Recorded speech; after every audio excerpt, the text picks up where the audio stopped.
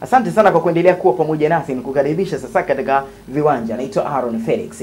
Habari kubwa katika michezo leo hii inasema Kaimu Rais wa klabu ya Simba Salim Abdallah Try Again amefunguka na kuweka wazi kuwa kocha msaidizi wa timu hiyo Raia wa Burundi Masoud Djuma amekuwa hana maelewano mazuri na kocha mkuu wake Mbelgiji Aussems. Taarifa kamili inasomwa studio. Pour jouer, vous n'avez pas le droit d'aller attaquer à l'extérieur. Abdallah ameeleza kuwa ni kweli Djuma amekuwa hana mawasiliano mazuri na Aussems, jambo ambalo limepelekea kuleta sintofahamu juu ya hatima ya kuendelea kusalia ndani ya timu hiyo.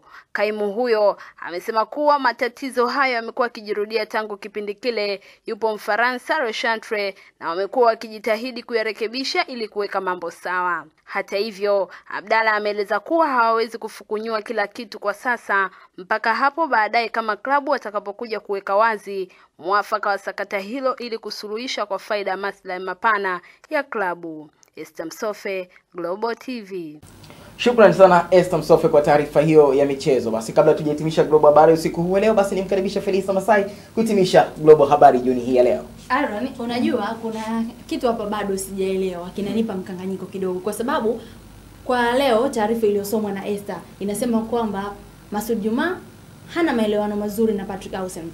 Lakini hapa nyuma kidogo pia ilikuwa inasemekana kwamba hakuwa na maelewano mazuri na Lechantre. Sasa ni nini ambacho kipo hapa katikati? Labda tatizo lipo kwa Masoud Djuma au ni kwa hao makocha wapya wanaokuja kila mara, kwa sababu haiwezekani wa mwanzo hakuna maelewano na sasa hivi tena hakuna maelewano. Mimi siwezi kusema kwamba tatizo lipo kwa Masoud Djuma au lipo kwa Aussems au kwa kocha alioweza kuondoka Lechantre. Na labda niseme uongozi wenyewe wa klabu ya Simba utakuwa unatambua ni nini ambacho kinachoendelea katika klabu. Mimi nisisemee kwa sababu kuna uongozi na kuna mamlaka ambazo zilizowekwa. Maana kila kocha ambaye anakuja ana nafasi yake. Basi kinachogombewa pale kinaweza kawa kinajulikana pia. Tuache tu kwa upande wenu wana michezo hamjaweza kufunywa kidogo mkajua kuna kipi hasa. Iko sasa tukiachie siku nyingine tutaonana na watazamaji, tutaweza kuwapa yale ambayo yanatakiwa kufahamika zaidi kimichezo. Basi sawa. Mtazamaji, na kabla hatujahitimisha Global Habari tukupatie muhtasari wa habari ambazo tulikuwa nazo katika Global Habari na kisha tutakuja kukuletea kibonzo. Na lazima wahusika waonekane kuwa wameadhibiwa inavyopaswa. Na mimi nasema hawa watu hawastahili tena kuwa vituo vya mitihani.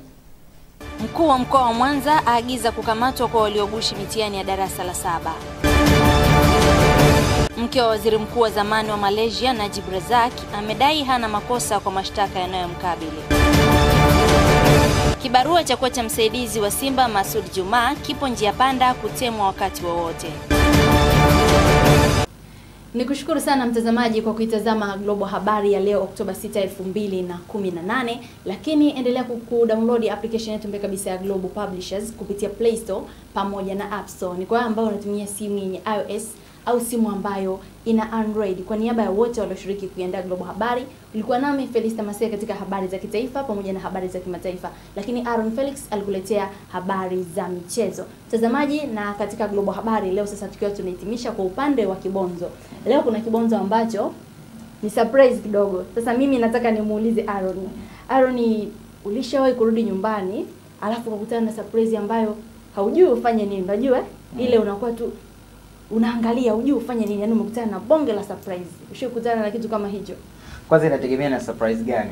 Kuna surprises zingine zinaweza zikawa zinaumiza moyo, afu kuna surprises zingine zikawa zinakufanya uendelee kufurahi zaidi. Inategemea ni surprise gani ambayo naweza nikakutana nayo, inaweza kanifurahisha zaidi. Basi mtazamaji, kwa kuwa Aaron yeye amesema kwa upande wake inategemea ni surprise ya aina gani, sasa tukuache na kibonzo hiki hapa na wewe utatujibu katika comment yako katika hii Global Habari ya leo. Ni surprise gani ambayo unakuwa umesurpriseka sana